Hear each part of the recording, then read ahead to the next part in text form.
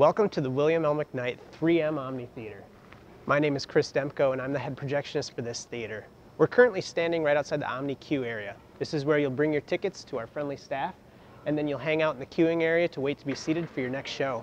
If you'd like to follow me into the projectionist booth, we can show you a little bit around and we'll show you some of the equipment and how it actually works.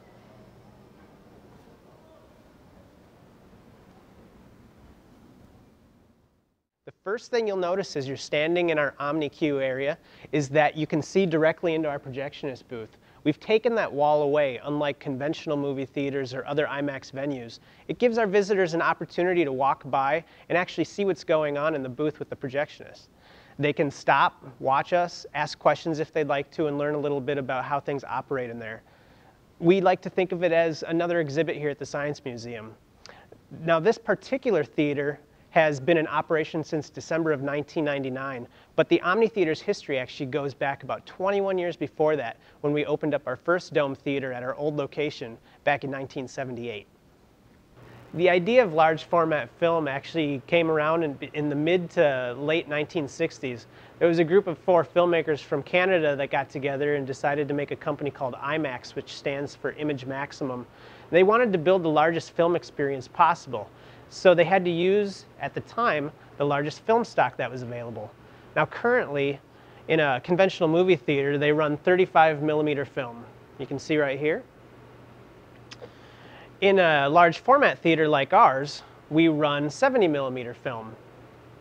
Now the 35mm film is run through a projector vertically, whereas the 70mm film, which is double the width, is run through our projector horizontally, which allows us to get a much bigger picture on the film stock and show a much larger picture out on the screen.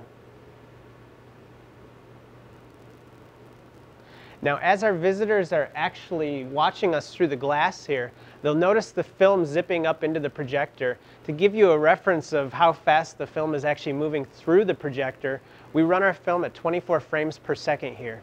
So basically that means that every second we have 24 frames of film that's ripping through the front end of that projector. It's quite fast. Just another frame of reference, on 35mm film stock, this is 24 frames right here. But on the large format film stock that we run through our projector, this is 24 frames of film. It's nearly 6 feet long, and again, that does roll through our projector every second. Now that they had this idea, they needed to get people to see it. So they took this idea to the World Expo in the late 1960s, and it turned out to be a huge hit. Next, they had to build a fleet of theaters to run this large film format.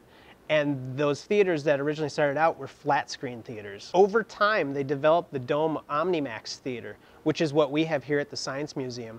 And the Science Museum of Minnesota was actually the second dome theater in the world to be constructed when it was built back in 1978. So that's something that we're really proud of. We are also proud to be the top museum to distribute large format films.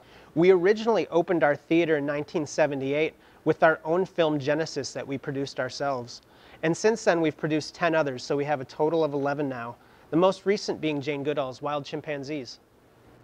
Here in the Omnitheater, we actually have 4 projectionists on staff. There's myself, I'm full-time, and we have 3 part-time projectionists. And between the 4 of us, we're able to cover all the shifts between the day and the night. As a projectionist, there's a lot that actually rests on our shoulders. We have to make sure that we inspect every print that comes through the doors before we ever put it inside of our projector and run it on the screen. The main reason for doing this is just to make sure that there's no flaws in the print and to make sure that all of the splices that hold all of the reels together are perfectly intact so we don't have the film falling apart inside the projector. On a daily basis, we're responsible for making sure that we load the projector properly. There's a lot that goes into it, and you have to have your mind wrapped around it and focused on it the entire time. Another thing that we're responsible for is the distribution aspect of the film industry. As I stated earlier, we produce some of our own films, and in the back hallway we have a collection of our films that are sitting back there that we'll send out to various theaters throughout the world.